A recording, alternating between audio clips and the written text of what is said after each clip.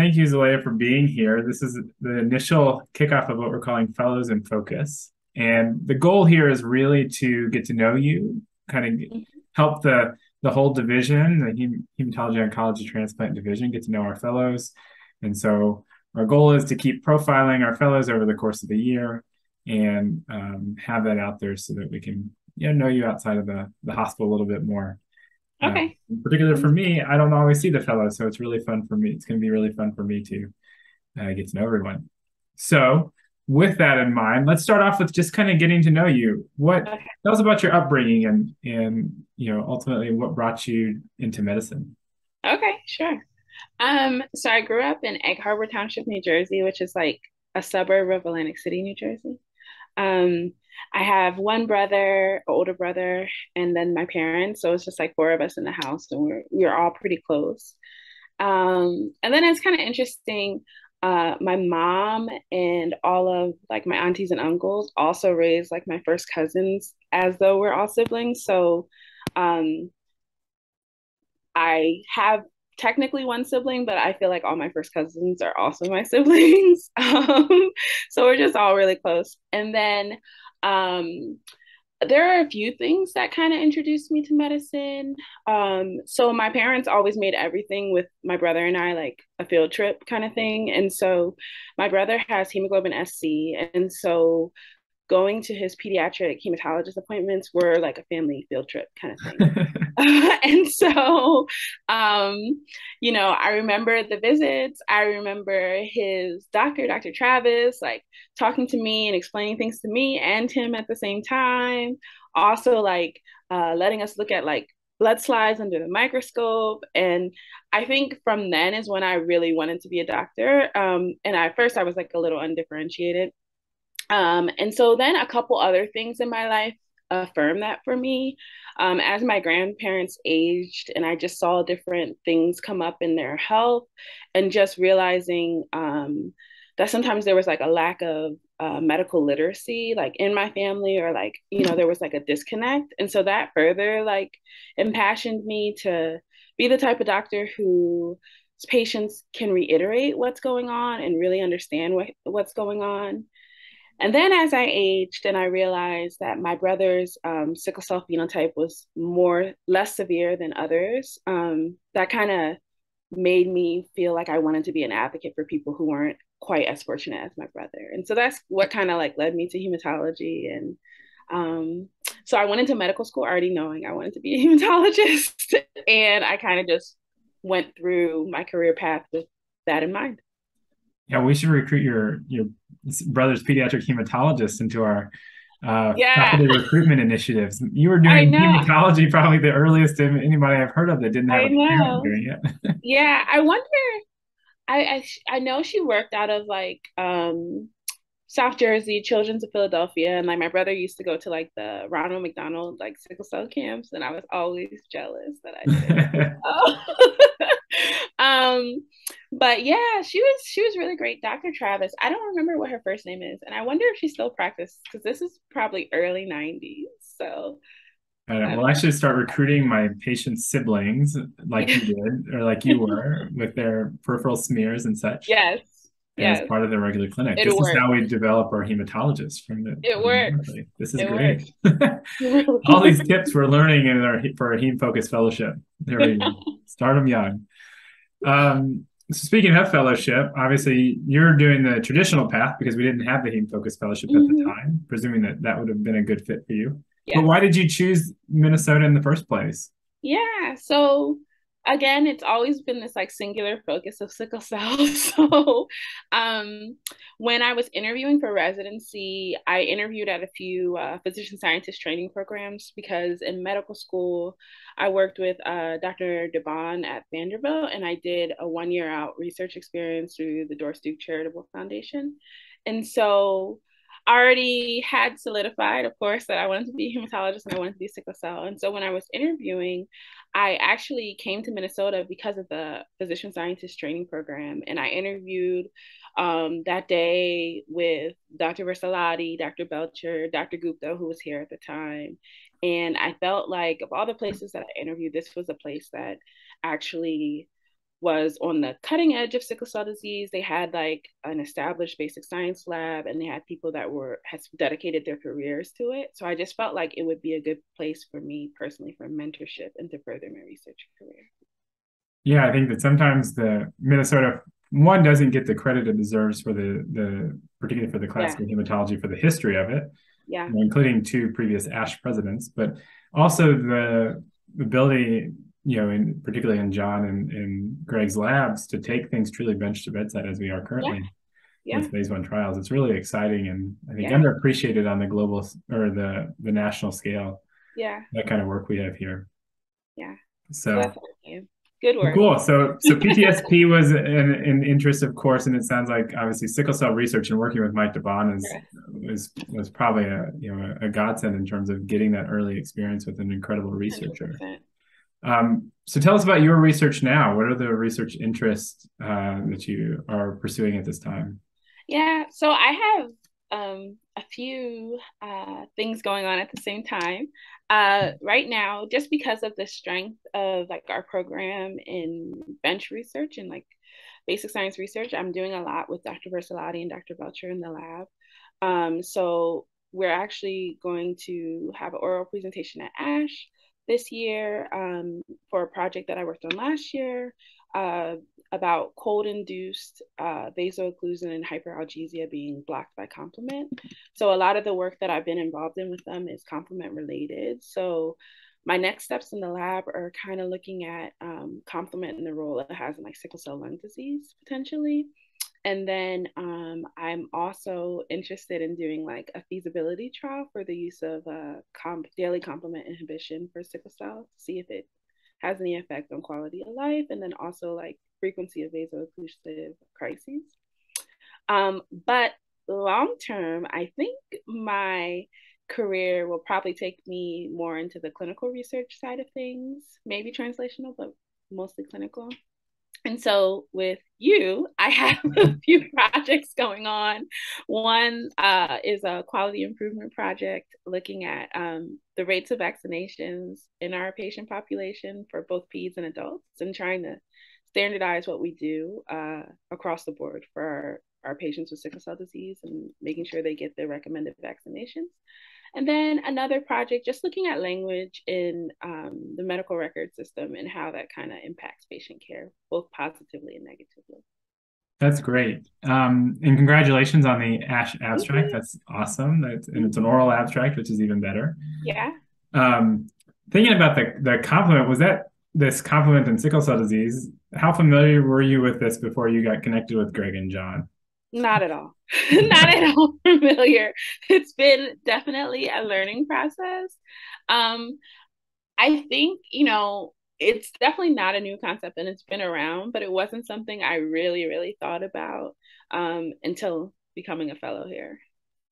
Yeah, so that takes a lot of you kind of diving into that perhaps uncomfortable situation, at least from an ignorance Yeah. of the topic standpoint, but also, it takes people kind of guiding you in the right direction or Yes. mentors essentially to make sure both that feeling comfortable and proud that you can do the work, but also kind of getting you there so that you are, meeting these milestones like an oral abstract as a fellow, which is excellent.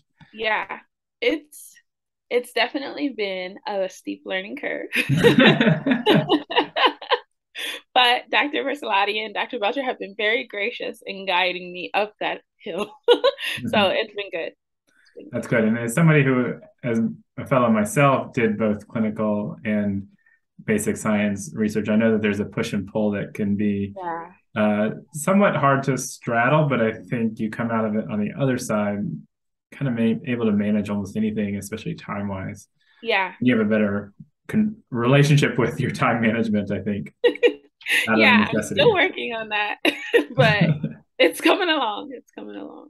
Good. So, speaking of mentors, and it can be multiple, and it doesn't have to be here, but who do you consider to be your mentors, and how did they mold you into who you are today, either as a professional or as a person? Yeah, I think one of my biggest influences has been Dr. Devon. So I met him in 2013. So my first year of medical school. So just a little bit of a background. I've always been someone who, you know, I recognize that I'm not traditionally what people think a doctor looks like, right? And that has come into play a lot in my life in terms of like this road and like getting this journey. There's been a lot of people that tell me like, oh, you shouldn't do it, or you can't do it, or you should be a nurse, or these things. So early in my career, meeting Dr. Devon was a game changer because there was this constant person, like this constant cheerleader for me, a constant person who definitely never made it seem like my goals were too big for me to reach or unattainable. And so, like, meeting him first year in medical school, I think was a game changer. Throughout medical school, it just kept me connected with like the disease and the population that I really wanted to study, like the reason why I did medicine. And then, there were some ups and downs in medical school, of course. And, he really took the time to guide me through all those ups and downs and really showed me that he personally cared about my career and was personally invested. And at the time in med school with like all the challenges, I really needed that. And um he's like, I thank God for him all the time because I do think that I wouldn't necessarily be here without him, or the road would have been bumpier without him, for sure. So I'm so thankful for his mentorship. And then I think that kind of laid the groundwork for what I know how to do. Like he always pushed me, like in the beginning of med school, before I even had patient contact, he would throw me in the room with his pediatric patients and say, get to H&P. And, or like I'd go to his clinic and he'd say, okay, write the orders for an exchange transfusion. I'm like, I don't know how to write these things. But it kind of pushed me out of my comfort zone and got me more comfortable in uncomfortable situations. And I think that's something that's carried through.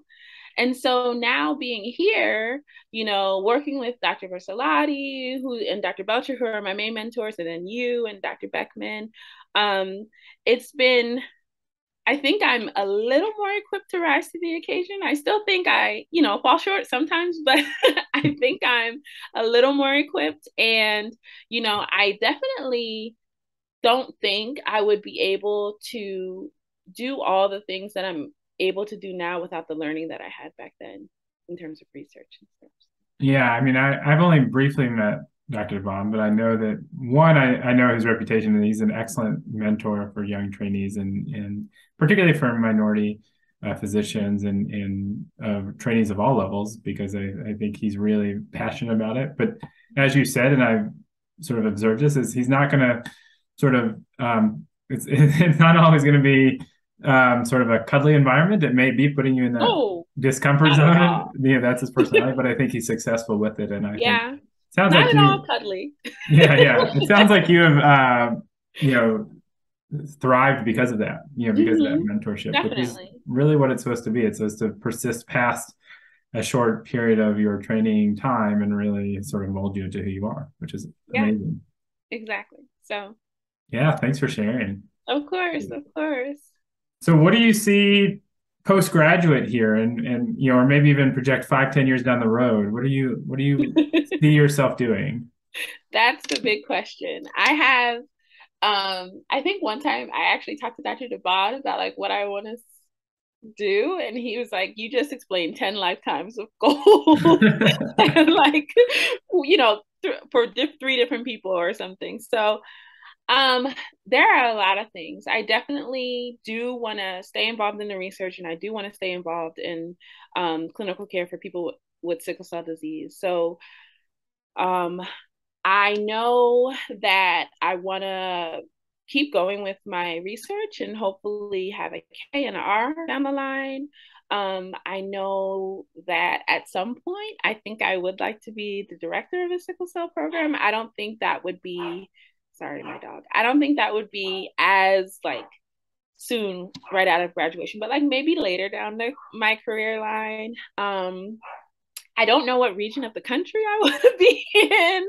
So I have a lot of question marks, but I know that my passion for this disease population is forever. And so I know it's going to be something involving sickle cell. And, you know, I'm open to the evolution of things as I grow and age in my career. Maybe that leads me to some sort of policy or like leadership in ASH or something. I'm open to that. Um, but I don't know. And as you said, you've been trained in sort of it's been ingrained in you to do sickle cell since you Yeah. were essentially in elementary school. Yeah. Basically. Well, that's awesome. That's Basically. awesome. Um, and then to change gears a little bit, obviously we want people to have lives outside of work. Yeah. So what do you like to do for fun? And what is your social support system? Yeah. How do you balance the toils of fellowship?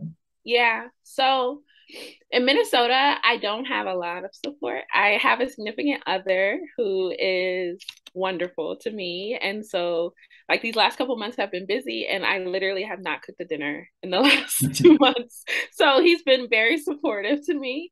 And then, you know, he is a big movie person, and I am a big movie person, but he's opened me up to some like Marvel genres and like different things that aren't traditionally my thing. But things that I love to do in particular, I love to like rollerblade and skate. I love to crochet. And so those are like my happy places, and it's kind of how I get my exercise. I started actually, well, I actually roller skated since I was a kid. My dad used to take us to the roller rink every Saturday, and then I picked it up again in med school and like got my own skates and started learning how to like dance on the skates. And so that's something I really like to do.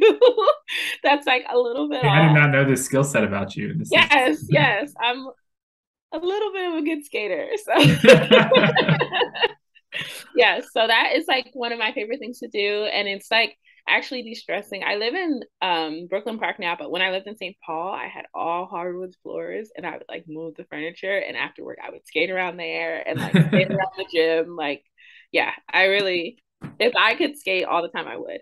Um, and so I definitely love that. And then the rest of my support system is back in Jersey. I have my brother, who is like my best friend and has been, besides Dr. DeBon, my biggest cheerleader. Like when everyone thought I couldn't do it, he was one person who never, ever, ever doubted my ability. And he will always say, like, my favorite thing about my sister is that when she puts her mind to something, she does it. Like she is like a dog with a bone or a horse with blinders. Like when she decides she's gonna do something, she just does it. And so he is my biggest cheerleader, and his wife is my best friend. And so I lean on them a lot for support, and then my parents. So that's that's mostly my main support system. I have friends here too and stuff, but those are my big go-tos. Yeah, and it can be hard, certainly, being afar, particularly Yeah, and I've done it within my own training to be apart from family by several states away. So yeah, yeah, I'm glad that you do have that remote system as well. yeah. Um, and thankfully, things are easier to connect than, every Oh year yeah, it gets easier to connect with yes. far away support systems. Yeah. So My if you sister, weren't a physician, what would you be doing?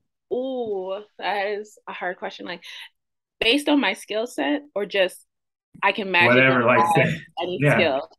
whatever you're If I could passionate about. magically have any skill, I would be a ballerina. Okay. Yeah, I just love dance. I love ballet. I am like obsessed with it, and I just think it's so beautiful. So if there was something that I could do, and I do not have the skill set to do ballet, but if I if I did, that is something I would love to do. um yeah, I think that's what I would do if I Probably could. comes out in your skate dancing a little bit. Yeah, a little bit, but I'm not graceful enough to be a ballerina. And then pretend you're a travel agent. Sell me on a place that I should go and why. Oh, hmm, that is a good question. I would say New Orleans. It's actually my favorite city in the United States, like 100%. So I think it's just like one of the most vibrant cities in the United States. I think there's just so much culture and like the food and the people, the accents. There's just so much that's beautiful about it. I remember I went for the first time in med school because I went to med school in Nashville, so it was like a drive. So my friends and I, my med school friends, we would drive there like a couple times a year.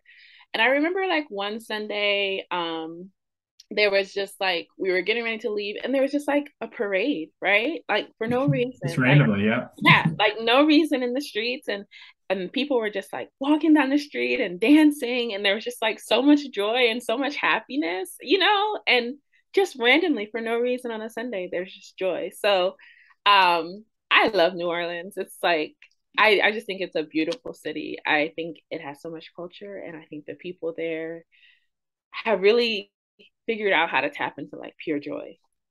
Well, then I think it's perfect that you'll be presenting at ASH in New Orleans Yeah. in I'm very December. excited.